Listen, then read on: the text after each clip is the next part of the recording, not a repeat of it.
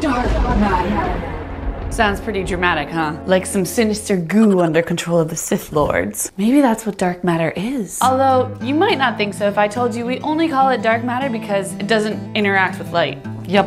It doesn't reflect light, it doesn't absorb light, it doesn't interact with electromagnetic radiation, or light, at all. That's why we call it dark. I know, that's a pretty physicsy statement, not quite as sci-fi. But I promise you there are still so many mysteries surrounding dark matter. And we're gonna talk about what dark matter might be, how we know it's there, how we know what it's not, and why we might be wrong about all of this in the end.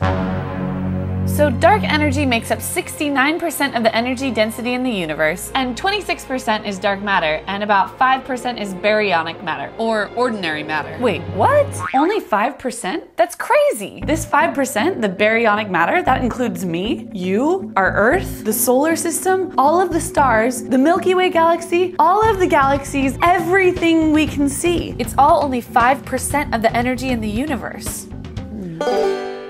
So then how do we know that? And how do we know that 26% of the rest of the stuff in the universe is dark matter? That's the first question I had. If we can't see dark matter because it doesn't interact with light, so how would we see it since we only see things with light? How do we know it's there in the first place? Well, how do we ever know something's there that we can't see? What about wind? You can't see the air moving, but you can see its effects on other things. Such was the case with dark matter. All the way back in 1933, this dude named Fritz Zwicky was studying a cluster of galaxies called the Coma Cluster. See, galaxies are like mean girls and are often found in clusters. When galaxies orbit one another, they're often playing this game. The faster they're going, the stronger they need to hold on to one another. And what's the force holding orbiting galaxies together? Gravity. The faster they go, the more gravitational attraction they need to hold them together. And we know more gravity only comes from adding more mass. Well, no problem. You look at how fast the galaxies are orbiting, and you calculate how much mass is needed for the gravitational force to hold them together, and voila! You find that there is mass missing. Zwicky saw the galaxies moving faster than the gravity of the mass he could see could hold them together.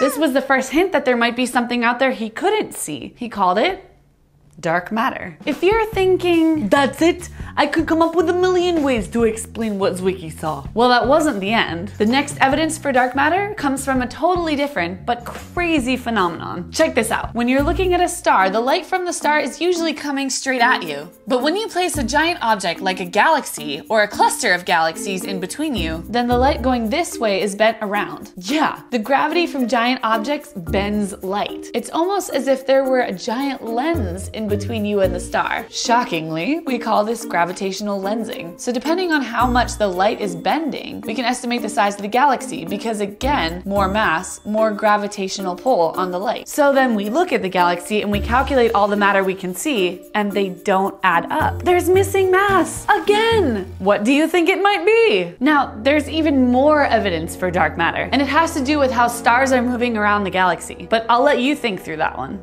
Okay, I'll give you a hint. They're moving around the galaxy faster than they should be. Many people have speculated dark matter is just a bunch of machos.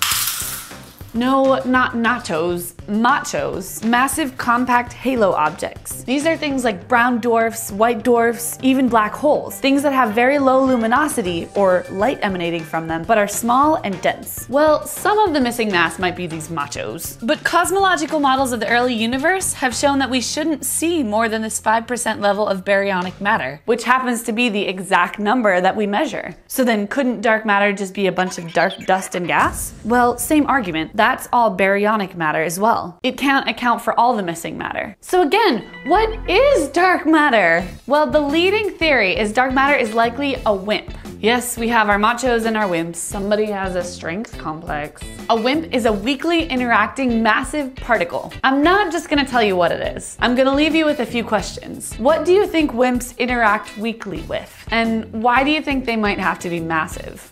These WIMPs couldn't interact with the electromagnetic force, or light, as far as we can tell. So scientists have set up detectors deep underground, hoping that a dark matter particle, a WIMP, will bump into a particle in the detector, although infrequently, and we'll get a signal. If dark matter doesn't interact with regular matter at all, besides through the gravitational pull that we've seen, then we have no chance of directly detecting it. For now, we can only hope it does. Well, I hope this gives you a sense of what dark matter might be, what it might not be, what it is, what it's not. But remember, science is an ever-growing and changing field of knowledge, and because dark matter is so new and unknown, we might yet prove ourselves wrong on all of these hypotheses. But for now, we're left with the evidence.